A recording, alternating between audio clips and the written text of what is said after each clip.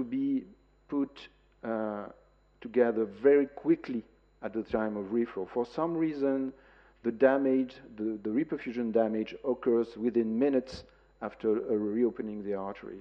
So we have to apply the treatment either before reopening the artery or within these first minutes. Otherwise, if we are late, the protection is gone. The mechanism for that is unknown. You can see on this schematic representation that many signaling pathways have been involved in that, and we still don't know which one or maybe several of them may be activated to protect the heart in these conditions. But we propose, and many groups propose, that something in mitochondria, which are very important for building ATP for contraction, is going wrong during ischemia and reperfusion. And one aspect of this called mitochondrial permeability transition pore. And this pore, this mega channel, may play a role in cell death at the time of reperfusion. And we made, and with other groups, the hypothesis that ischemic postconditioning, this protective intervention, may in fact be protective by inhibiting the opening of this pore. Because when this pore opens, due to calcium accumulation or free radical production during ischemia and reperfusion, then this brings the cell to death. If you can block the opening of this pore by any means, then you can preserve a cell from dying. You can increase survival. And we hypothesized that this would be the case for postconditioning.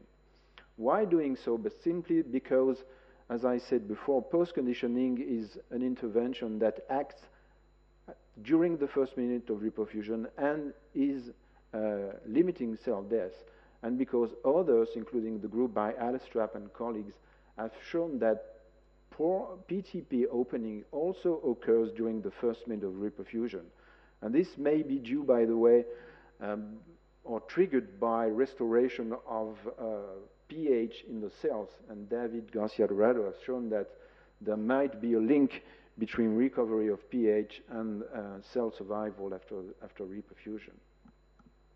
We have shown that in the rabbit model of acute myocardial infarction that preconditioning or postconditioning delay the opening of this pore, as shown on this graph, and also can reduce infarction, which shows that there is at least an association between acting on the mitochondrial permeability transition and reducing infarct size in animal models. Now, where do we go from this? These are animal or in vitro experiments.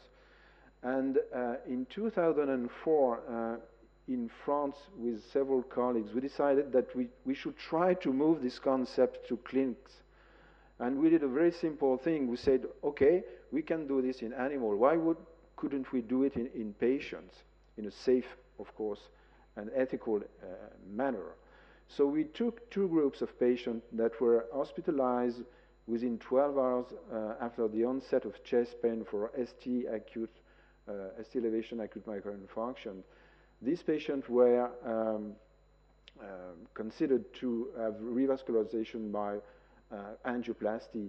They had to have a fully occluded coronary artery at the time of admission, and they had to have no visible collaterals, because we know that collaterals protect from acute myocardial infarction. So it was sort of a model very similar to what we do in the animal, in the laboratory experiments. We randomized patients into two groups, a control group and a group with post-conditioning intervention. Then the PCI cardiologist was reopening the artery by angioplasty. In the control group, he was doing nothing else as usual after reperfusion. Whereas in the post-condition group, we had to re-occlude the artery, just like we do in animal models. So we decided to wait for less than 1 minute and re-inflate the angioplasty balloon in the artery to occlude the artery for 1 minute, and then deflated the balloon and waited 1 minute, and then redo this 3 or 4 times, just because this is this algorithm that reduces infarct size in the rabbit model. So we had no other reason to choose this specific timing of occlusion and de-occlusion of the angioplasty balloon. And then we measure infarct size either by cardiac enzyme release or on magnetic resonance imaging. So we had, this is a cumulative data we have performed so far in the last 2 or 3 years. You can see that whatever the group, patient received the same type of treatment, beta blockers, calcium blockers, statin, ACE inhibitors, etc., etc. And the two groups are comparable with respect to the additional treatment they received for their acute myocardial infarction. At the time of discharge, the two groups of patients also have been treated in the same manner, whatever the treatment applied for the infarction. Now, if you want to compare any intervention that reduces infarct size in patients, you have to do it in the same way as for animal models. And we know that infarct size depends on 3 things that are very important. The first thing is the time of occlusion, the duration of ischemia. The second thing is the area at risk, that is the amount of myocardium that is ischemic during the coronary artery occlusion period. And the third thing is what is the amount of collateral flow to the ischemic area during the coronary occlusion. We know that in animal models we ought to measure these 3 determinants to compare 2 groups. And what is the problem? So we should do that in patient too. And how to do that in patients? The first thing is that we don't know how to measure collateral flow in patients in acute settings. That is, we could do this by PET scan or contrast echo, spectral imaging. In emergency situation, we have no time to do that in practical conditions. So what we did is that we simply eliminated patients with visible collaterals in our study in order to avoid to dilute the data about patients that are anyway protected by their collateral circulation.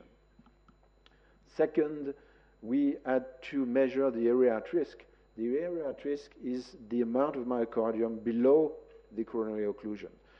To do this in clinical practice is in emergency situation is very difficult. So we used a very simple way that had been published before.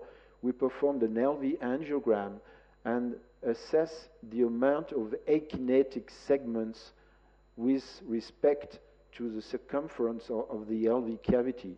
And we end up with a percentage with this, in this anterior infarct, the B2C area is the area at risk because it is akinetic before reopening the artery. So we can measure or estimate area at risk in patients. The third element, that is the duration of ischemia, is the time between the onset of chest pain and the time of reopening of the artery. It is an estimation, but it is better than nothing. So we are able to measure the 3 determinants, or to consider the 3 determinants of infarct size in patients. Based on this, we should find in patients what we find in the mouse model or in the rabbit model, that is a correlation between infarct size and area at risk. The larger the area at risk, the larger the infarct size in control animals, and the postconditioning effect, the infarct size reduction effect, is demonstrated by the shift of the regression line downward with respect to the control line. And in fact, this is what we have shown in our patients. We can represent the data in 2 ways. On the left part, you have the cardiac enzyme release as a function of time, the cumulative release of creatine kinase. You can see that in the control group, you have all this amount of enzyme that is released, whereas in the post-condition group, the area under the curve is smaller by 36%. The other way, considering the area at risk, is that this is infarct size, cardiac enzyme release, expressed as a percentage of the area at risk. You have, just like in the mouse or rabbit model, a correlation between infarct size and area at risk in untreated patients. And you can see that the empty circles represent post-condition patients. They are all or almost all below the control line, indicating that for any amount of ischemic tissue, infarct size are smaller if patients have been post-conditioned. So this was the first evidence that post-conditioning, this simple balloon reinflation, can save reduce infarct size in patients. 12 months later, we were able to show that by echo, there is an improvement in wall motion stress index or strain rate imaging or ejection fraction, showing that reducing infarction acutely can translate into an improvement of contractile function.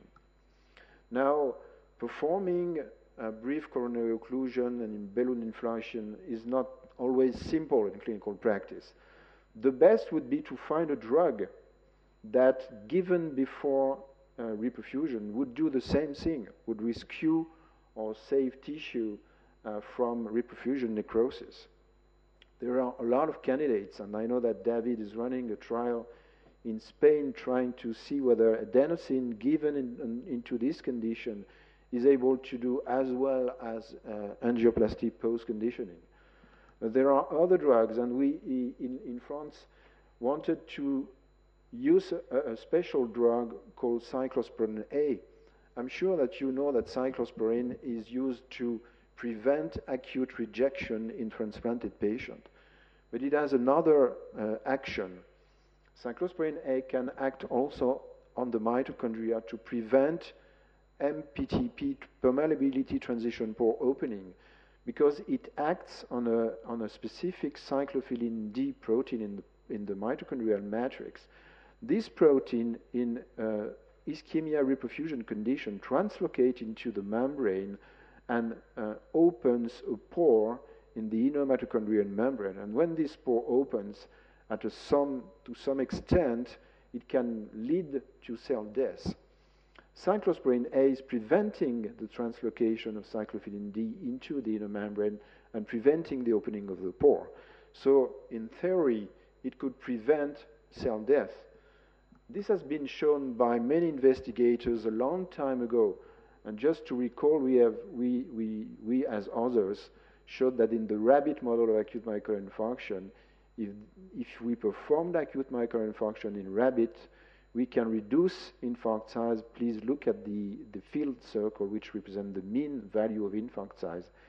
When compared to control, giving cyclosporin either before ischemia or at the time of reperfusion, reduce infarct size by 50% approximately. So in animal models, it is known that cyclosporin A is reducing infarct size.